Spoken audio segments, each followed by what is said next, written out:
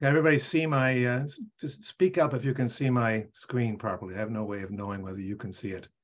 Can you see maybe, Arthur, can you tell me if you can see the slide? Yes, for sure. The Okay. welcome slide, yeah. That's great, okay. Okay, so once again, thank you very much for coming along tonight, what I think will be an interesting discussion. The issue we're going to be discussing is Israel really a settler colonial enterprise? It will be, for some time, people have been saying to me that the Ottawa Forum Israel-Palestine could be doing a favor if we could organize a discussion or debate where people had different views. And so I'm thrilled to have two people, both who are members of the Ottawa Forum and Israel-Palestine Advisory Council, both of whom agree that what Israel is doing to the Palestinians is unfair and unjust, but have slightly different analyses on how to approach it and what needs to be done about it.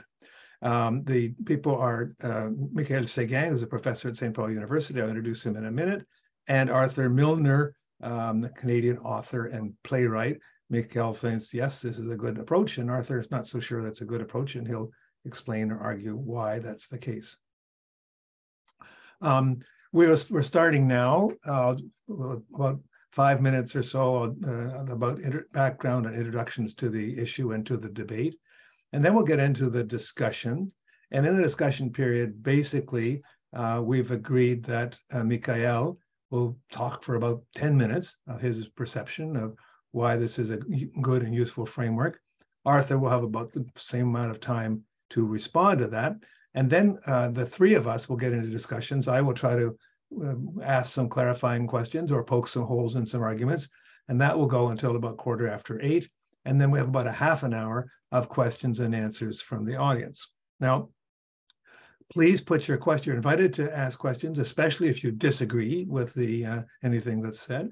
Or it doesn't have to be a question. It can be a succinctly expression of your disagreement. But please put anything you're hoping to get answered in the question and answer box. I have set things up so that the chat is on. You can put comments in the chat. You can speak to any of us or to each other, but I won't be picking up questions from the chat section, only from the Q&A. I also want to draw your attention to the next OFIP webinar, which will take place on Sunday, March 19th at 2 o'clock. This will be a very interesting interview with a young woman, a Palestinian refugee writer named Fida Jiris, about returning to Palestine at the age of 22. She was born of refugee parents in Lebanon and finally returned to Palestine at the age of 22, but realized when she got there that the Palestine she had heard about isn't the Palestine that she come into, because she's now coming into Israel. And she'll be interviewed by Rabbi David Mivaser, and I think that will be a very interesting conversation. Now, just briefly, the debate tonight is about settler colonialism. This is not a term that I was very familiar with as recently as a year ago. I was, of course, familiar with the term colonialism, and you see the picture there of British India. Colonialism is a practice or policy of control of one people or power over people or areas for economic benefit. Settler colonialism was sort of a mystery to me. I thought maybe it was a worse kind of colonialism, but now I've read and I now think it's widely accepted that settler colonialism is different. It's a type of colonialism, but one in which foreign settlers move to and permanently take up residence on the land that has already been inhabited by someone else. So the picture on there are Canadian settlers. So classic colonialism in India, settler colonialism in North America. Just a quick reminder, what we're talking about, the geographic area.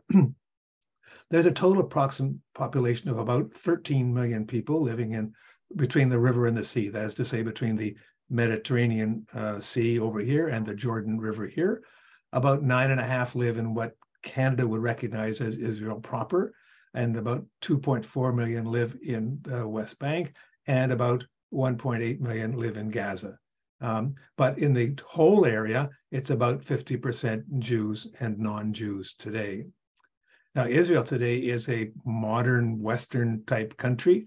Its per capita GDP is about $32,000 per person, which makes it like a Mediterranean country like Greece or Spain, perhaps. It has modern highways, high tech. It has a light rail in Jerusalem that functions a lot better than the one in Ottawa. And it has about 20% of its population are non-Jews. They are Palestinian citizens of Israel, which Israel calls Arab Israelis. They may call themselves Palestinian, but we're talking about the same people. These are the people who didn't leave and the descendants of those who didn't leave or flee in 1948, 47, 48. They're citizens of Israel. They have the right to vote. They represent the Knesset. They elect their own mayors of their towns and villages. They can and own their own houses. Arabic is recognized in Israel as a special language. There are many mosques in Israel. They can travel anywhere they want. And so now I lead into the question of, with that background, can Israel really be described as a settler colonial venture? If it is, then the question would be, I can't see what the question is. Oh, how to describe it. And then, and if it's not a settler colonial venture, how would you describe it? If it is a settler colonial venture, what do you do about it? What the consequences? So we have two speakers with two different views.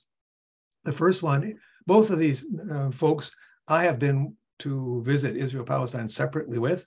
The first is Arthur Milner. Arthur I've known for 40 years. We went to Israel-Palestine 12 years ago together. He is former resident playwright and then artistic director at the Great Canadian Theatre Company in Ottawa. He is an author of plays, so he has authored 15 plays that have been produced and published, including 2 about Israel-Palestine, Masada in 1991 and Facts in 2010. And Facts toured Canada and Europe and was also produced in Arabic and toured 19 cities in the West Bank and Israel in 2012. His most recent play is called Getting to Room Temperature. It's actually a funny and sort of bittersweet story about assisted dying, and basically around the case of his dying mother. Michael Seguin is assistant professor at the Providence School of Transformative Leadership and Spirituality in the St. Paul University here in Ottawa. He has a doctorate in sociology from the University of Montreal. He specializes in equity, diversity, and inclusion, and his doctoral research analyzed settler colonialism and the representation of the Palestinian that it fosters. So maybe I can ask you two fellows, please turn your videos back on so we can see you in real life. And I can stop share. There we go. All right. Welcome to both of you. Thank you so much for joining us. Arthur, you were saying it's very cold in Regina. It's actually pretty cold in Ottawa too, but probably not Regina cold, but how cold is it in Regina where you are, Arthur? Well, today's high was minus 22. Okay. Well, yes, it's definitely colder. But I do want to say that on Sunday, it's supposed to go up to 0. So we do have something to live for. Okay. Well, thank you for, I'm glad you didn't have to brave the elements. And in fact, one of the advantages of Zoom, of course, is OFIP used to organize public meetings, and to organize a public meeting when it's snow and minus 20 is difficult to do. And Zoom allows people in Ottawa to come, but also allows us to bring in high quality resources like bringing you in, Arthur, as well. So that's terrific. All right, gentlemen, let's get to work. Michael, we agreed that you would start off, and you had you wanted to show a few slides to start, or do you want to just start talking first and then? Yeah, I'll just share them. Just give me a second. Do I need to do something to allow you to share screen? Yeah, give me some magic power. Okay. I think I said participants can share screens. So can you try it? No, can't. Well, if you make me co-host or something like that, okay, I should be able. I will do that. I'll make you co-host. There you go. Yes. Okay. Ah, wonderful. It works. Great. We see it. Okay. Perfect. So You gave us, Peter, some definitions. Sorry, I'm a sociologist and I'm a scholar, so I need to add some extra layers of definition because I want to frame it. I mean, I'm not a lawyer, so I really want to frame settler colonialism from a more sociological perspective. And so to start with, let's say there's two basic characteristics of colonialism in general. First is the movement of settlers through space, and the second one is the exogenous, the domination over a specific polity. So in colonialism, people move from a country to another, and they move to dominate to dominate a specific polity. And so those two criteria are very important because it's what distinguish settlers from both immigrants who don't move to dominate and from native elites who may will dominate, but do not move, through vast amount of space. And you made the distinction between colonialism and settler colonialism. And one distinction that I find helpful is Gabriel Peterberg, who make the distinction between metropole colonialism and settler colonialism. And metropole colonialism is what we basically mean when we refer to colonialism. That's the argument that most Israeli scholars use to say that Israel is not colonialism. And what is metropole colonialism? It's colonialism based on domination for economic exploitation. So it's when you need the native as an instrument. And so, and the basic difference with settler colonialism is that in settler colonialism, it's domination based on for the sake of transfer. You need to remove people from the map to replace them and to build a new social order. I mean, a new polity. That's the story of United States. That's the story of Canada. That's the story of Australia and many other places, including in the Middle East. And that's my contention tonight, that we can apply that to Israel as well. And more broadly to political Zionism. So if we want to put a picture on it, that is a picture of what metropole colonialism is about. And that's a picture of what settler colonialism is about. So the first one is about getting a lot of resources in your pocket. The second one is about erasing a population to build a new society over it. And there are various strategies when you are into a settler colonial mood, and various strategies to make people disappear. And you can make them disappear practically, but you can also make them disappear discursively in order to grab their land. And Lorenzo Veracini was one of the leader of this field in terms of scholarly output, identified 26 strategies. So I won't go over those 26, but my next step is to try to apply a few of them to the case of Israel. And so he's talking about something like necropolitical transfer. That's the classical one. That's genocide. Another one is ethnic transfer. So ethnic cleansing. You basically bring people to flee the place so that you can better occupy it afterwards. But another one that is a bit more sophisticated is transfer by conceptual displacement. So you reconceptualize people in order to assign them to a new identity. That's basically what we did with First Nation in Canada, calling them Indians. So they are not native, they are Indians. We're not sure what it refers to, and we can take the space for ourselves. Another is transfer by assimilation. So that was the case in Canada, killing the Indian and the child. You're there to uplift people, so you're transforming them into something better. Let's become Canadian. And we can see something similar happening, especially within Israel proper, I think. Then you can get narrative transfer. You rewrite history to your own advantage. You can get transfer by coerced lifestyle change, basically when you bring people to a sedentary lifestyle. That's what Israel basically did with the Bedouins. I'll come back to that in a moment. You can get administrative transfer when you redraw the borders, or diplomatic transfer. It fits through peace agreement. So there's various ways to reshape history, to erase the other, that are not necessarily only to ethnic cleansing or to genocide. And that in itself defines what is settler colonialism. And one last key theoretic point, and then I'll go to the practice, is that in settler colonialism, invasion is a structure. It's not an event. Nakba is a process. It's not a single moment happening only at one point. It's a process through times where you keep erasing the other as a settler majority to take their place, to occupy the social space too, based on your own narrative. And so when we look at at Israel-Palestine, there's nothing new with this map. You probably all know about it, those various status. And we can see that there are, according to my reading, various strategies of transfer. Some are similar, some are different. And I would like to look especially at the strategies that are being applied within Israel proper and strategies that are being applied within the West Bank and Gaza. And so when we look at what is common in terms of strategies, ethnic transfer is probably pretty obvious. So in order to erase the Palestinians from history, there was the Nakba in 1948. We expelled 750,000 of Palestinian refugees, don't allow them to come back. But the same happened too with the Six-Day War. About 306,100 people were also displaced during the Six-Day War. And that's also a way to erase their presence. Another strategy that is a pretty classical colonial settler strategy is narrative transfer. And,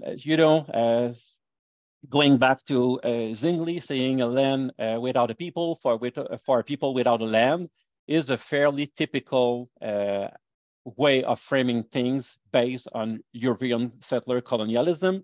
And so you build a narrative where the other is simply not there, or you build a narrative where the other is irrelevant. So this whole story of making the desert bloom is also a way to invalidate the presence of others. And by the way, one of two things that are interesting with settler colonialism, I think, in terms of analysis, is that the first is that it allows to compare Israel with similar cases. And so we can compare it with Australia, we can compare it with what Morocco is doing in Western Sahara, we can compare that with what Turkey is doing with the Kurds. We stop being looking at Israel as something unique and singular, but we'll look at trends that might be similar in other places. And another thing that is important with this paradigm is that we're not only looking at the West Bank, but we're looking at the old Israeli enterprise, the old political Zionist enterprise, going back to Theodor Herzl, who himself has some few very crunchy, crispy, settler colonial way of seeing things, especially when he wanted to sell this settlement enterprise to the Sultan or to other potential sponsors. Another way to foster transfer is through transfer by settler indigenization. So that, I'm sorry, that's too hard. That's a mouthful for a Francophone. And so it's this whole idea of Jewish coming back to the Judean kingdom, to where they were exiled 2,000 years ago. And they are going back to their real home, and that the Arabs are the settlers. So a way to discredit people who are there is to make yourself the indigenous. And that's something that was there from the start, but is becoming more and more current, let's say, in recent years, as Israel is attempting to fight back against this idea that it might be a settler colonial enterprise. The other way that is very classical to transfer population is to transfer settlers. I mean, Israel since 1948 allowed roughly 3 million Jews to immigrate overnight through the law of return, and almost none Palestinian refugees were allowed to come back. And we can look at the same with the West Bank, with the more than 600,000 refugees currently living there. Another way to transfer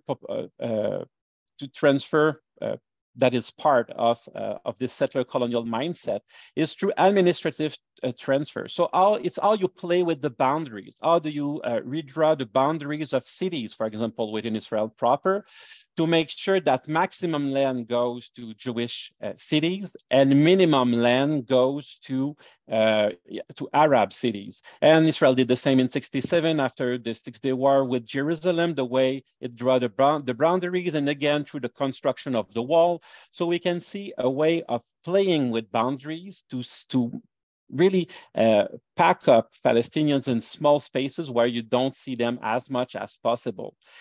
Another way that was used with the Bedouins is transfer by coerced lifestyle change. And so in the Negev in the 1960s, 70s, this whole idea of concentrating all the Bedouin, so nomadic population in 7 cities was a way to erase them or to pack them in some very tiny spots. So in order to build Jewish ranches in the Negev desert. And the same is happening with the Jalan Bedouins and other Bedouin tribes in the West Bank. And finally, one last classical mean to transfer population of to at least make them disappear from the public view is through criminalization. So it's pretty obvious in the case of the political prisoners, so roughly 4,500 Palestinian political prisoners in Israeli jail. But another best kept secret is the overrepresentation of Arab Israeli in Israeli jail. So Arab Israeli are roughly 20% of the Israeli population, but they are 40% of the Israeli carceral population. And we're talking about Palestinians Arab who are fully Israeli citizens. And, you know, we can compare that with other settler colonies like Canada. And so what is different when it comes to what is unique to Palestinians of 48 versus Palestinians of 67? Well, the first thing is that there was a very strong attempt by the Israeli state to reconceptualize the identity of the Palestinians who remained within Israeli borders after the 1948 war. And that was through the construction of Arab Israeli, this weak identity that is in no way in Israeli's educational system tied to a culture, tied to the land, tied to the history of Palestinians, but is referring to some kind of Abbasid or Umayyad empire that existed a few thousand years ago. And that was a real way to create a new identity that would weaken any statement of indigeneity on the basis of Palestinians. And by the same token, Arab Israeli are invited to fully assimilate within the Israeli collective and to forget their culture. And in case they were not sure that they wanted to forget their Israeli culture, there's the Nakba law adopted a decade ago, making sure that there won't be any word of Nakba or what happened in 48 in Israeli school system for Arabs. When we look at the strategies for the Palestinians in 1967, it's again a strategy to erase their present, but that a more brutal one. Let's say that the strategies within Israel proper are a bit more subtle. But when it comes to the occupied territories, we're simply into necropolitical transfer. So let's look at what's happening. What happened yesterday in Nablus, or what's happening every time there's a fire exchange between Gaza and the IDF. There's always a disproportionate amount of Palestinians who are dying. And some might argue that their death is not only casualties, but part of a transfer strategies. And also a lot of scholars arguing that the Oslo peace process ended up being a transfer strategy, a way through the delimitation of area A, B, and C to get to area C, which is 60% of the West Bank, which is basically now under Israeli sovereignty, with settlements and all kind of, land reserve, military bases, fire field range that are there to facilitate transfer of this land into Israeli hands. So, those are basically just a quick run of various transfer strategies, and I know that I'm already over time, so that's my last slide. How is this framework helpful? Well, I think that adopting the paradigm of settler colonialism help us delineate differently what's the end goal of any peace settlement. And if we compare that with what's happening in Canada, then the goal will be decolonization. How do we, not so much 1 state, 2 states, 3 states, but how do we get rid of a colonial way of thinking? And that implies a few things, such as moving away from political Zionism. Do we necessarily need to move into anti-Zionism? Not sure. Maybe some kind of post-Zionism would be enough. But this idea of having a state only for the Jews is a very colonial idea where you will never get equality for all the residents in Israel-Palestine. There's a need also to rewrite history in dialogue with the colonized, with the Palestinians. It also implies to recognize the wrongs that were being done to the Palestinian people and the need for reparations, and for the three segments of the Palestinian people, for the Palestinian citizen of Israel, for the refugees in the diaspora or in refugee camps, and for people living under occupation. It also implies recognizing Palestinians' rights to the land and renegotiating sovereignty.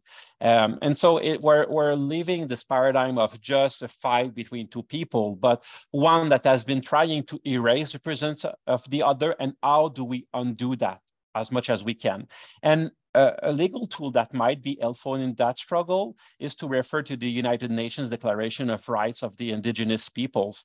That might set up some parameters when it comes to indigenous sovereignty, recognition of indigenous culture, traditions, rights, and right to access to healthcare and different services. That's it for now.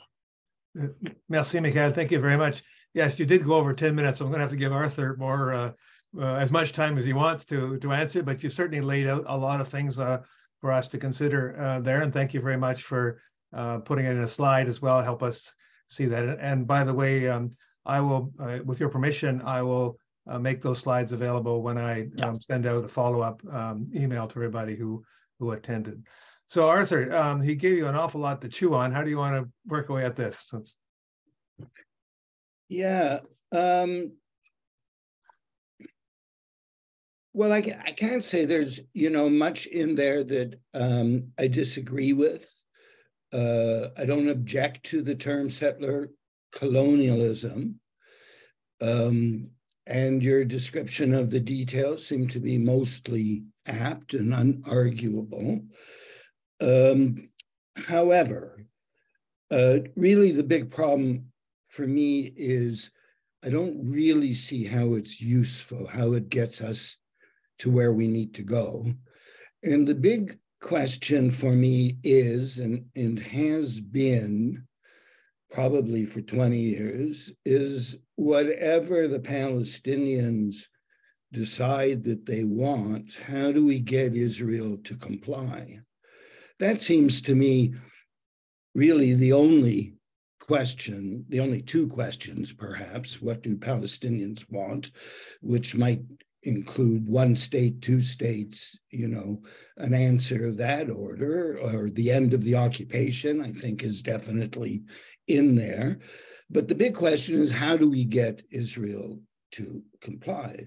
And I don't see what outlining in detail how it's a settler colonial state gets us there.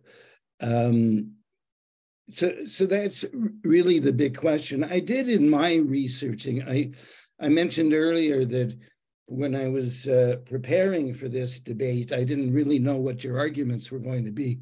And so I had to plan for all arguments. And I did come across an interesting article in people who argue that the settler colonial model is not appropriate to Israel. And one of the interesting things I found, you probably have come across this too, Michael, is an article by Stephen Lubit and Jonathan Zasloff in Haaretz, professors in law in the United States.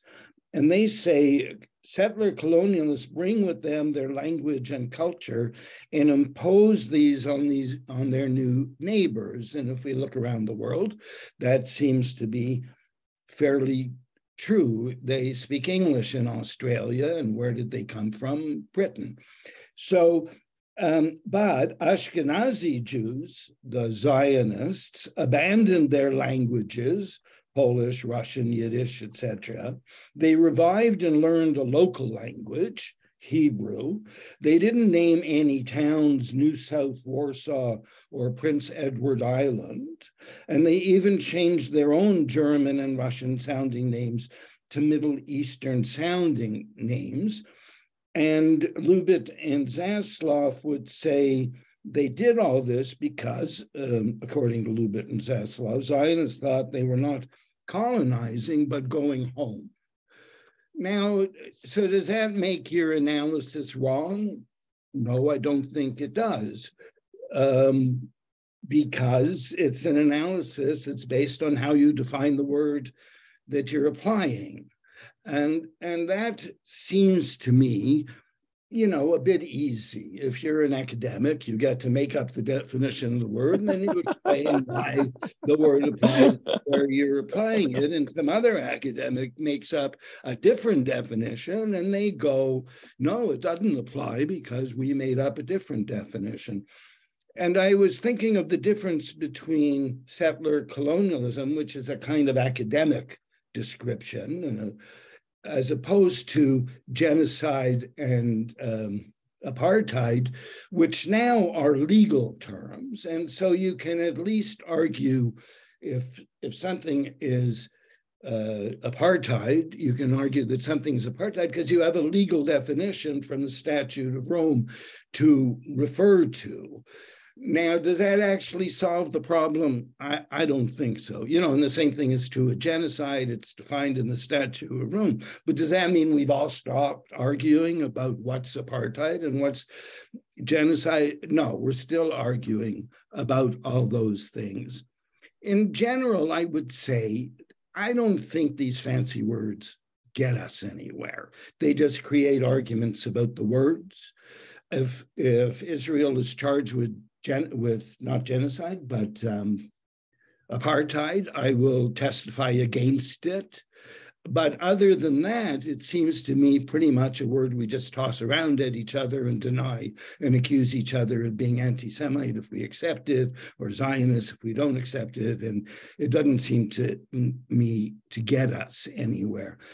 So my preference would be to choose political language rather than legal or academic language and describe. I'd rather call Israel fascist than settler colonialist. I think that puts it in the political realm. And then now what do we do about it? I'm not saying we have to call Israel fascist or that it's necessarily fascist. It still depends on definitions, but it puts it in the political realm. And I think in whatever way, we need some political leadership here, not academic leadership, to get us out of the jam in which we're stuck in Israel-Palestine. So I would use simpler words like occupation and settlements, not in the sense of settler colonialism, but as settlers, discrimination, boycott, and sanction, not BDS, two-state solution or a single democratic state. We don't really argue about what those words mean. We might argue about whether they're applicable but I think that's the kind of language we should be using. And we should get back to, we need to talk about how do we force Israel to do something except entrench and deepen the oppression of Palestinians, which is what's going on. You know, we call them apartheid. Major rights organizations call them apartheid. Is that changing anything? It's too early to tell, but my hunch is that it doesn't. I could go into why I think the occupation is central, but that's not really what I'm here to do. So I'll leave it at that for now. Thanks, Arthur. I just want to clarify if I think I've understood the essence of your comments. That you're not challenging or in any significant way the applicability of the framework of the notion of Israel being a settler colonial enterprise. I think that there are lots of people who do challenge that. And let me just review what I think are a couple of the arguments that you might have raised and didn't, and perhaps you don't agree with them. But one, of course, is the argument about returning. That how can you colonize the country that you came from, or some version of that argument. A second argument is that traditionally, I mean, I'm pretty sure that's the right word, but generally, colonial enterprises come from a country. It's British colonial enterprise in India, or French in North America, or Spanish. But while the Zionists, the Zionists had the British sponsor, they weren't British. It wasn't mostly British Jews who came here. So that it's not colonialism. It's different from other forms of colonialism, and therefore the term doesn't apply. Maybe I'll just ask Mikhail if he'd like to respond to those two arguments that I've heard. Yeah, oh, well, with great pleasure. I have some answers. I'm not sure everyone will agree with them, but I mean, this whole idea of, coming back to a place that you left 2,000 years ago. I mean, in the cases that there was Israel-Palestine is central in Judaism, yes. That there was always Jewish communities, yes. But this whole idea of weaponizing a way of coming back, because at the end of the day, it's not only coming back, but it's coming back with a gun, building very colonial structure like kibbutzim, kibbutzim, where there's a nice socialist ideals behind them, but that's the best structure that the Zionist socialist movement could found to occupy the maximum land with the minimum people, building old school system with the complicity of the British. I mean, it's not only coming back; it's coming back to occupy the land and to build it to occupy a sovereignty. And I mean, are people coming only? Is it less settler colonialism because people came from multiple shtetl or multiple towns in Eastern Europe first and then Western Europe as things get very bad in Europe? It's still the same. I mean, the US were not built only of British settlers. They were built of people from different countries, and some also that were fleeing persecution. But at the end of the day, the way of occupying the land and building a polity there and overriding what was already going on is something very, very important to keep in mind. And the fact that there wouldn't be any Israel if there was not this the British mandate on Palestine, and this complicity of the Zionists with the British is a way to show how imbued the Zionist movement was in this European settler colonial spirit, let's say. I mean, when you look at, people like Ben-Gurion, Herzl, Weizmann, they were not hiding themselves at all. They were proud of replying what British, French, or any other European colonists were doing elsewhere in the world. It's later on when it became tricky with the decolonization to claim yourself as part of the colonial movement that Israel shied away from that, and basically in the 50s and 60s. But so there's, I don't think that those arguments really stand a closer look if we are ready to interpret the paradigm with some kind of adjustment, let's say. Okay, thank you, Arthur. Sure, you want to comment? Yeah, please go ahead. Well, I think your question and Mikhail's answer indicates how slippery the idea is. Yes, Mikhail agrees. There are features of Israeli settler colonialism, Zionist settler colonialism, that are different from other settler colonials. Are they enough to make it not settler colonialism? I don't know, flip a coin, because some people will argue it is and some people will argue it isn't. I never bought that coming back after 2,000 years from, gave you an excuse to do whatever you want. But, one thing that I would say, I don't know if Zionism would not have succeeded without the British. I think they were educated and talented Europeans. And if the British hadn't gone along with it, they would have found someone else to go along with it. They were really determined. Yeah. And what in the end was the final kick that made it work was the Holocaust. And who was going to vote against it and fight against it after the Holocaust? Well, I don't think we include Holocausts in the normal story of the success of settler colonialism. So I think it's very different. But on the other hand, I suggested facetiously a few years ago, and I think maybe it'll catch on, but that we should substitute the term refugee colonialism for settler colonialism, not only in Israel's case, because so many of the people who settled there were refugees, but in so many countries that are settler colonial states, so much of the population went there as refugees. It doesn't make life easier for the locals, for the indigenous populations, but it does say something that's more truthful about the conditions of people who came in as settlers.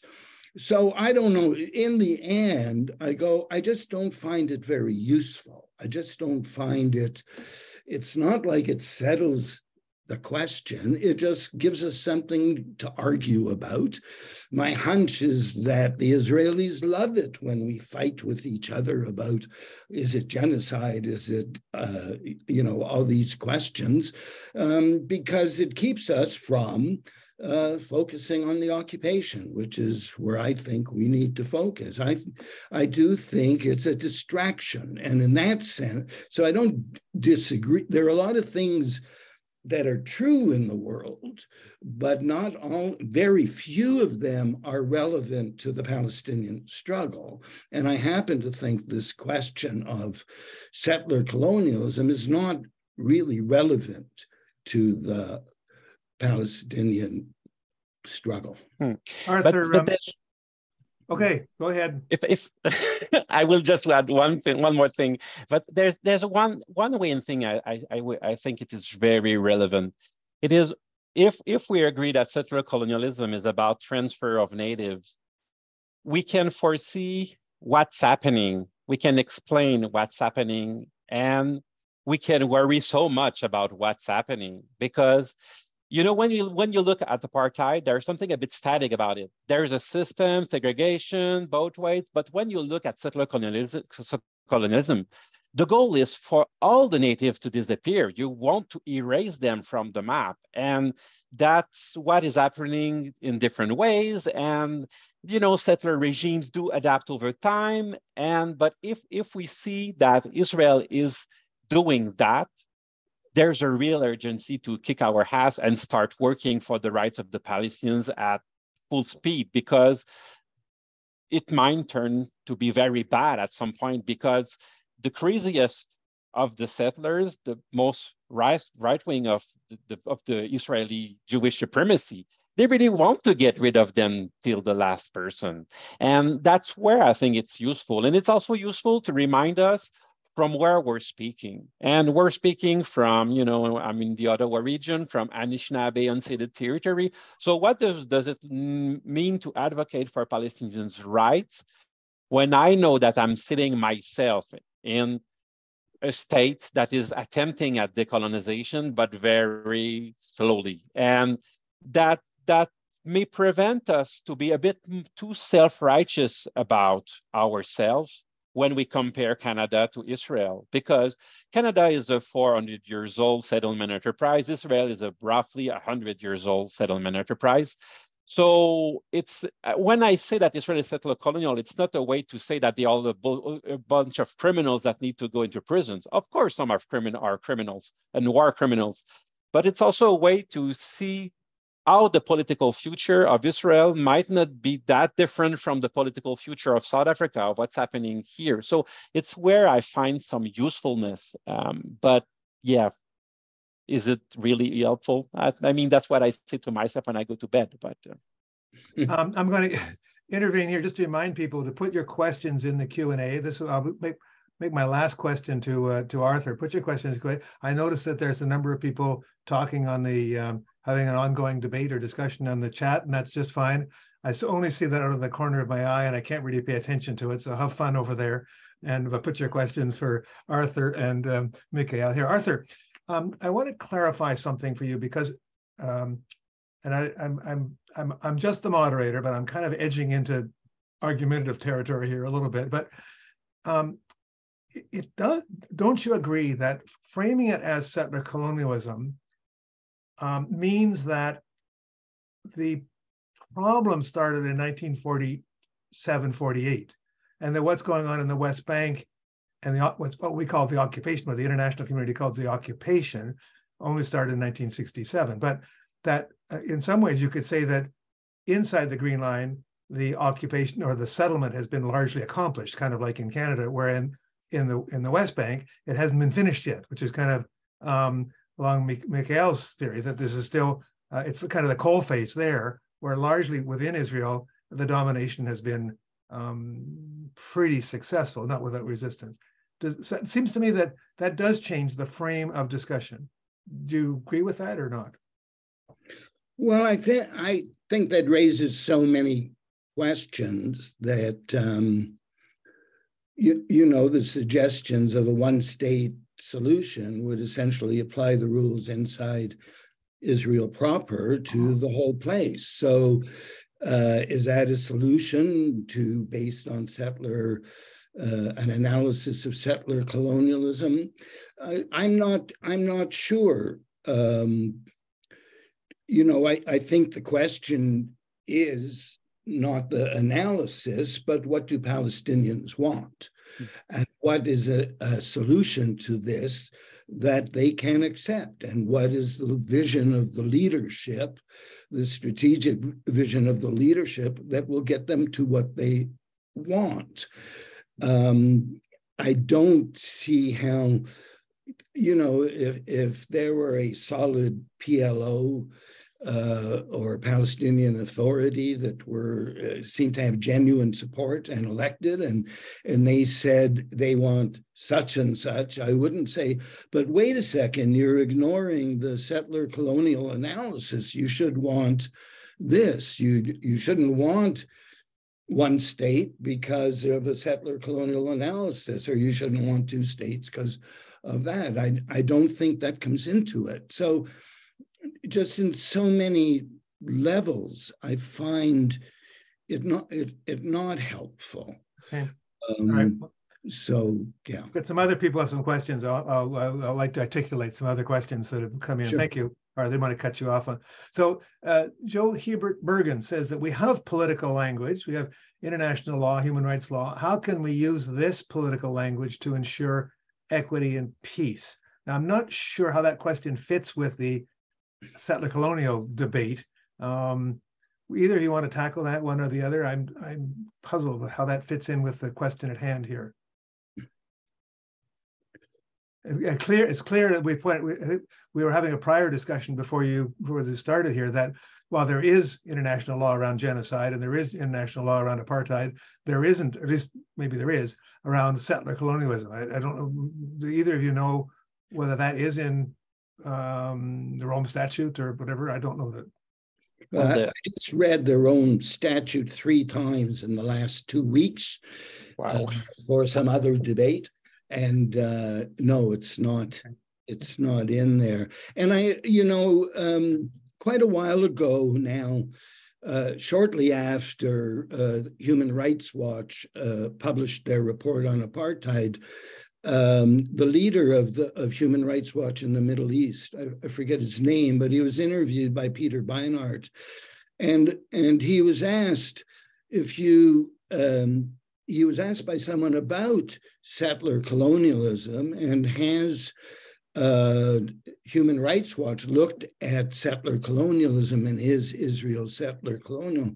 And he said, well, no, we're a legal organization, and apartheid is a legal term with a legal definition, and settler and colonialism is not. It's an analytical academic term, and so we haven't considered it. Thank you. Wolf Ehrlichman comments that, of course, there's this notion that Israel was or Palestine was a land with no people is is not true. So I'll skip over that. It's not really a question. But Robin Collins has an interesting question. He says displacing populations is one thing, but what changes if the Israelis, he says in the occupied territories, it could actually be inside Israel, if they're born there? Are they still settlers if they're the children of settlers? How do you deal with that in a settler colonial paradigm? So since you're promoting the idea, Mikhail, you've got to solve it. Well, I mean, if we look at different situations historically, there are kind of three basic scenarios to get rid of settler colonialism. You get the Algerian scenario, so you've got a war and the Pieds Noirs left at the end, very nasty. You get another scenario, which would be that basically they succeed, which is more or less the US and Canadian scenario until the revival of various indigenous cultures in the last 40 to 50 years. And then the last one is South Africa. How do we share sovereignty? And so I guess that's the big question of, I mean, that's either we talk about colonialism or not, that's the big question of the future. Those settlers won't go anyway. And how is it possible for Israeli and Palestinians to share sovereignty?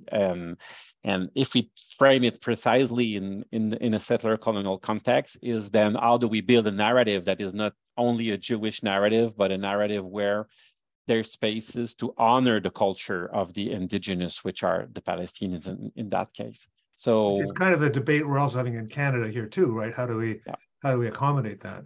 Yeah. Okay. Yeah. And I mean, how Canada is moving forward right now, after the adoption 2 years ago by the Trudeau government of the UN Declaration of Indigenous People, is through the implementation of this declaration. So again, fostering much more self-determination, dialogue from nation to nation, ensuring, making sure that first people in that country get access to services that others do get access to, but also that they can not necessarily self-determine, but really self-govern. But once we frame it that way, it helps really to acknowledge that Palestinians don't have residual right; they have full rights to their culture, their land, their language. I have a little anecdote to contribute here that you'll both appreciate. About 5 years ago, OFIP brought Youssef Jabarin, who Arthur and I have met in Haifa many years ago, a Palestinian member of the Israeli Knesset at the time, brought him to Ottawa for a week to meet people. And I tried to set up some meetings with him, with some people from our Department of Indian Affairs, because he was interested in how Canada treats Indigenous people and what their policies are and so on. They refused to meet him. They refused to meet him because they were afraid that that would mean that some people would think that we Canada accepted that Palestinians were Indigenous, and therefore they didn't want to have anything to do with them. So they were quite afraid to touch that issue, which I found quite frustrating. Abe Rosner has a question for both guests. Beside discussions about how to characterize what's happening, what do you think should be done now and who should do it? Okay, this is a big question, so I guess I don't want a complete answer, but give me a little answer here, each of you, or either of you wants to tackle that. Well, I'll start. I hinted at it before. I think that the one thing that right-wing Israelis, and I mean a large part of the spectrum of Israel, simply does not want to entertain, is giving up the occupied territories, particularly East Jerusalem and particularly the West Bank. That is the last thing they want to consider. It's also the one thing that's being suggested that's most likely to happen, and the international community is most likely to force Israel into, is ending the occupation. And I think that's what we have to do. I think boycotts and sanctions are great, but they should be focused on ending the occupation in one way or another. I think we should one Israeli military commander after another has said Israel does not need the territories to be secure.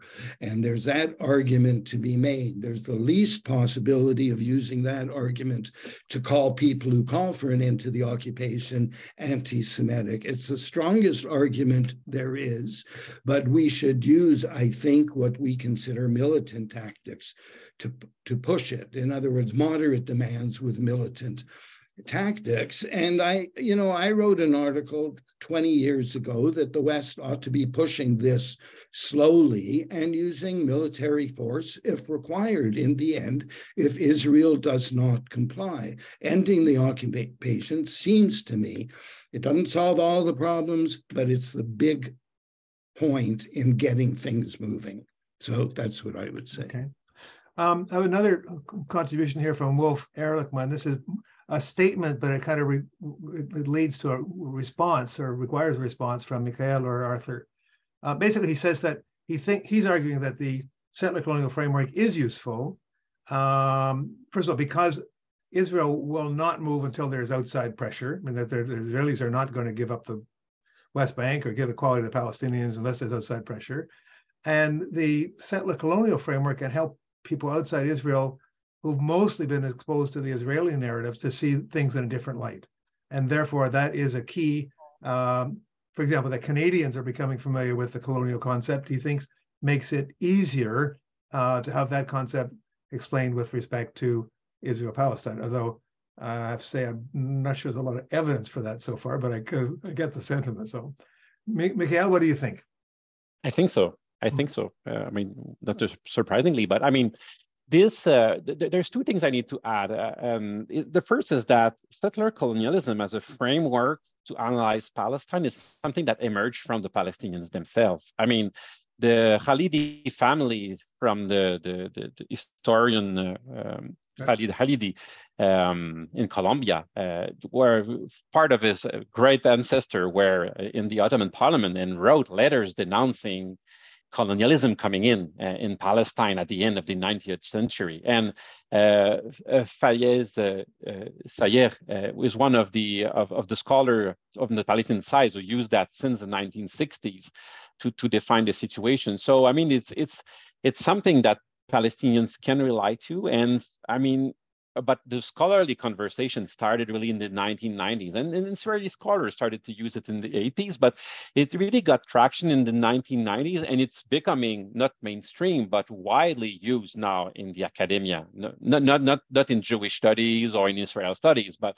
in Palestine studies, it's mainstream now. There's nothing new, apart if you write in French, maybe, to declare it settler colonialism. But I think that where it's helpful is that if I need to explain to my mother what's happening to Palestine, and my mother is a farmer, I would say, well, Mom, it's like what's happening in the US and here. It's, getting rid of the natives, taking the land and building a wonderful and nice country, but at what cost? So it can be pretty straightforward in how we tell it. And especially, usually people don't want to talk about Israel-Palestine. It's too political, it's too sensitive. You don't want to be tagged as an anti-Semite. And of course, you will get this anyway if you use settler colonialism. But at the end of the day, it has the advantage of making it quite easy. It's not, there was a war, then there was another war, and something is happening in the territory of the second war, but in the meantime, there was another war. And, no, it's the whole enterprise is about replacing a people by another. Well, I would just say when you explained to your mother what was going on, you didn't say, oh, well, it's settler colonialism and leave it at that. You told her the details of what was going on. Yes, let's tell people what's going on. We should avoid doing it in a sing-song voice and, and talk about how, anyway, we don't need to go into the history, but I think the history of the occupation is very simple. And obviously occupation is part of the story of settler colonialism. I would say to Wolf Ehrlichman, use whatever you find that works. In my 30 years in, working in this territory roughly, I find it's easiest to get people on side by simply talking about the occupation. And it's an illegal occupation. It's been going on since 1967. It's been a constant demand of the Palestinians that the occupation should end. It's not something that presents security problems for Israel, etc. So, you know, there's an overlap, but let's use whatever works. I have a comment here from, okay, Mikhail, comment here from Shaki Fahu, who basically seems to agree with you, Arthur. He says the Palestinian people want to have dignity, basic rights in their own country in 20% of what was Palestine. So that's his, I believe he's a Palestinian Canadian, and he believes that is what the Palestinian people want. And I'm certain it's true that some do and some don't, but that's he's mostly in agreement with you. There is another question, though, that Wolf Ehrlichman again raises a question. He challenged my maybe too glib assertion that the Israeli settler colonial project has been largely finished inside Israel, and that they're trying to finish the project in the West Bank. He says it's far from finished. Mikhail or Arthur, have you got a comment on that? Yeah, I can jump in. And I mean, I understand when you say that, you mean we need to focus on the occupation, Arthur, because it's mainstream, there's an international consensus around it, but gosh, I just feel so bad at letting down the Palestinians of 48. Ooh, I mean, just underwent the same process, but it started in 48 instead of started in 67. But, you know, the destruction of those 500 cities and villages after the Nakba, the destruction of Jaffa and all of that, I mean, that's the same. It was a big replay when they did it in 67 on a longer run period with a denser population, and Palestinians in the West Bank were more assertive in 67, whereas the Palestinian society was crumbling in 48. So, but I just feel that in focusing only on the occupied territory, we're letting off the Palestinians inside of Israel, which are stuck with, I mean, they have more rights, but they are still second-class citizens and stuck in overcrowded villages where they cannot get building permits, where most of them, I mean, most of them won't go to university because it's so difficult for them to make their way into Israeli society. I mean, they can do it if they basically erase their whole identity. And so, I mean, I can understand as a priority that we say, let's focus on the West Bank and Gaza, because people are dying there. But at the same time, what is happening with Israeli Palestinians is really bad too. Yeah, I would just say that it looks like the interest of Israeli Palestinians has been to get more equal rights within Israel. Yeah, and, that's true. You know, I fully support that. Is that as big an international crisis as the occupation? I don't think so, but I sure would support equal, never mind increasing Palestinian rights in Israel proper, but in fact equal, getting rid of every right that favors Jews in Israel. I would support that for every sure. right. You mean every privilege? I assume. I mean, well, yes, every right that Israelis have that Palestinians don't. So, right. Yeah. Okay. The part that's sort of hanging in the balance here is the focus. The settler colonial focus seems to me to include the refugees. Yeah. Whereas the focus on the occupation tends to put that issue aside. Do you agree with that, Arthur? Yeah, pretty much. I mean, I think if you include the refugee demand and aren't explicit about making it a limited demand, then you're condemning the whole thing to defeat. Israel will never agree to Jews being a minority inside Israel, and the international community will never force Israel to agree to that. So I think that you might as well just, accept your principles and admit defeat.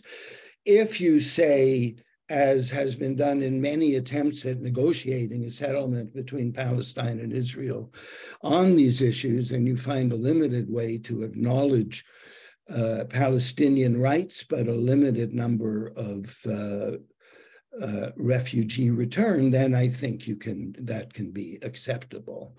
But yes, I do think Israelis would rather fight about refugees because A, they'll never give in, and B, they'll never be forced to accept all the refugees.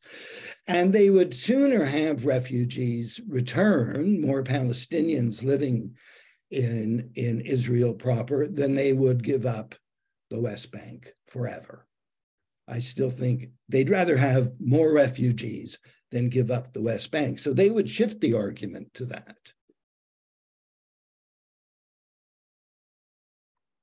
I'm going to try.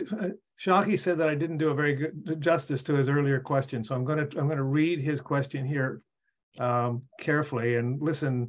Or maybe you guys can you read it at the same time? Maybe you can see the chat there. It says, "You didn't finish my question. Yes, you're right with all that you mentioned. One state, two states, boycott, apartheid, discrimination. I want to hear what and how the process can be moved forward, because all of what you mentioned has been tried. We are at a very dangerous crossroads for both Israelis and Palestinians. A new young generation of Palestinian men and women. The occupation generation is the new light on the Palestinian people." There are several pieces to that. Pick it up any way you'd like to, either one of you. Well, I'll respond. I don't see that whole question, and we haven't really touched much on what's happened since the election of the new government and the increase in violence that's taking place, and how does that change the whole situation? And I don't have a simple answer for that. It's easy to hope that if things get bad enough, the international community will actually step in, but that's a hard hope to maintain. So I don't know how to answer Shaki's longer question. Mm-hmm. I mean, it's so easy to explain what's happening and so difficult to explain what should we do, really. I mean, maybe you can add to that, Peter, because I know that you've pretty involved in different strategies, but I really think that there's something to do with, with the apartheid report of Human Rights Watch, Amnesty, and what B'Tselem did too, and to make public what's happening in Israel, Palestine, and to renew the call for boycott and sanction. And again, the problem is it works for South Africa. Will it work with at this particular moment in history in Israel, where there's a really right-wing government, where the Jewish population seems to be quite hesitant since what's happened of the Oslo process to get involved in something else? But at the end of the day, if it's hitting the pockets of Israelis, that was the paper of Gideon Levy in Haaretz yesterday. That's what's happening with the new reform of the Netanyahu government is having a huge impact on the finance of the country, and some people are looking to leave. And I mean, if we put enough pressure on Israel, maybe the money side of things may bring leaders to see things differently. And not that they will completely change their narrative, but they might be open to some compromises that they are not open at all today. So I think we're not done at all with the push. Not so much for a boycott, but to push for a sanction. It's not even started. So there's really something to explore there, I think. I think that we face a difficult challenge in Canada. I think it's exemplified by what happened in Nablus yesterday. It's hardly been covered. I wasn't in the Citizen at all today. It's hardly been covered anywhere. We're much more interested in Mr. Biden in making speeches in Kiev or Poland or whatever. And it's not either are we willing to countenance, even seriously respond to the reports from Amnesty International, from Human Rights Watch and so on, alleging crimes. In their view, apartheid has gone from being a kind of an epithet to being an actual allegation of a criminal act with proofs to be brought forward. But that has been totally rebuffed by the Canadian government. OFIP has been trying to get an op-ed on this issue into the Globe, into the Star, not saying that, not claiming that Israel is an apartheid state, but saying that serious organizations have made that claim, and Canadian government can do better than just say we don't agree, that it requires something more substantive than that. And we have not even been able to get an op-ed in a paper making that allegation. So the resistance to criticizing Israel at both the political level and in our major media is very, very significant. It's a challenge we face.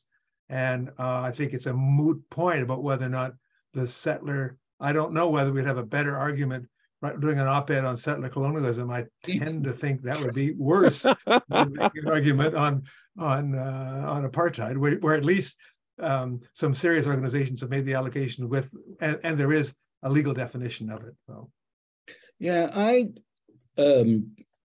would say, why is that? Why are you having trouble getting that op-ed into the paper?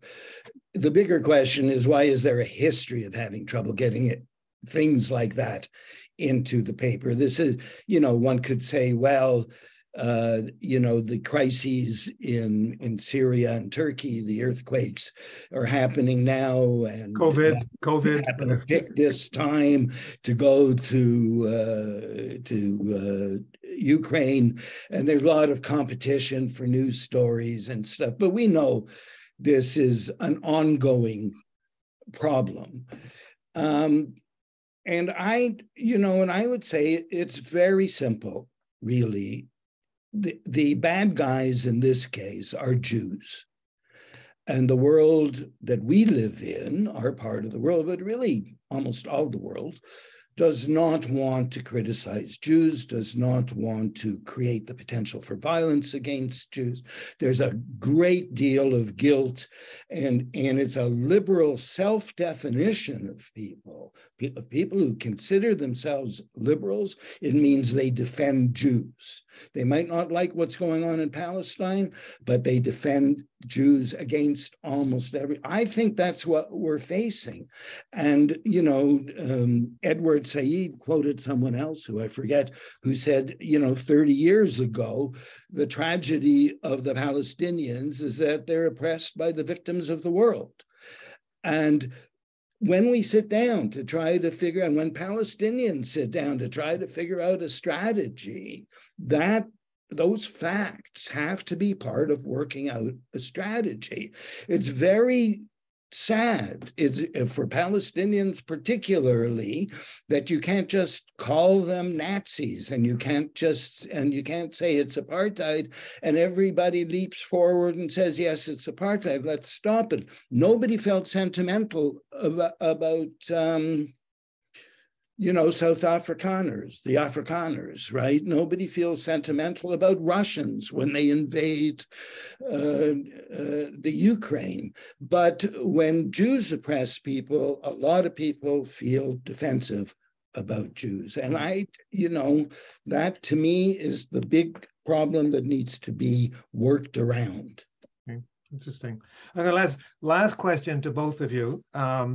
We're getting near the end of our time here. It's an interesting question from Robin Collins. I will read it. Is the settler colonial goal, that is to say, that I think the framing it as a settler colonial issue, is it in part a sly desire to reverse the legitimacy of Israel? If so, it seems insurmountable given UN decisions regarding the creation of the Israeli state in the beginning, whereas the reversal of the occupation and the two-state proposal have long-standing UN legitimacy. So that seems to be similar to your argument, Arthur. I think that's. But Mikhail, do you want to respond to that? How do you respond to that? Is it a sly effort on your part to delegitimize Israel, Mikhail? Well, I would say that I will answer the question by a story. And honestly, before I came to that paradigm for my thesis, because I mean it was an existential and intellectual quest, I was stuck with the idea of an ethnic conflict. But it didn't make sense because everything is so disproportionate when you look at what's happening to the Palestinians and what's happening to the Israelis. And when I just read about this whole idea, I said, okay, that makes sense. That helped me to have some kind of framework to picture what's happening. And it's not so, my goal was really to find how do I connect the dots to make sense of a situation that everyone says, oh, it's complex, it's complex, it's complex. Well, when you have this overall framework, you can connect the dots with what's happening in Gaza, what's happening in Jerusalem, what's happening in the West Bank, what's happening in Israel proper. And it's somehow a related process. And well, doing that, I guess, is not so much that is removing some delegitimizing Israel, but it's putting into questions the end goal of the project, or making it a bit less pure than simply redeeming Jews, and starting to put more emphasis on the collateral damage while building this new heaven for the Jews. And I think that at the end of the day, settler colonialism might well lead into an Israeli one-state solution that is a bit more progressive and free for all, as it can lead to a total reversal of the state and the creation of something else. And I mean, the new South Africa, the rainbow South Africa, is not imperfect and still wears the heavy traits of what colonialism was and still is in the economic inequalities. So I don't think that settler colonialism will make Israel vanish tomorrow. But it's a way to look at the state and say, okay, well, there's a need to redefine some of the parameters if we take that seriously. And that's what anti-Zionist militants and intellectuals started in the 1990s, but also with the new historians and everything. And some Israelis were really involved into that, but a lot of that is gone since the Second Intifada. Well, Michael and Arthur, thank you for your time and your energy tonight. Thanks to all those who posed lots of good questions in the Q&A. And I see there was a lively conversation going along in parallel in the chat, but I didn't really notice, wasn't able to follow that in detail. I think that I don't think we came to a conclusion, but I think we've enriched our understandings of both the strength and the force of the settler colonial analysis, and also raise some significant issues around whether or not it's going to help us move towards a more just society for everybody going forward. So I really want to thank Arthur and Mikhail so much for their time, for having prepared this. I'd like to remind people of two things. One is, first of all, our next webinar, which is a fascinating interview with Fida Jiris, this returning Palestinian refugee, actually a refugee in the sense that her parents were refugees, but she was born in Lebanon and then came back to live in Israel, and talks about what it's like as a Palestinian to live in Israel today. And also I remind people that OFIP is a not-for-profit organization. We have expenses there. The webinars we put on for free, but we do appreciate donations that help us cover our expenses. They can come in any amount. I see that Grafton has also put on in the chat the website of the Ottawa Forum on Israel-Palestine. Grafton, thank you very much for doing that. I will be sending to all of you and to all the other people who registered but didn't attend a video of this event, so you can share it with your friends. That's great. Thank you very much for this evening. Have a good evening, everybody. Thanks, Peter. Thank you. Good night, everyone. Bye-bye, everyone. Bye-bye.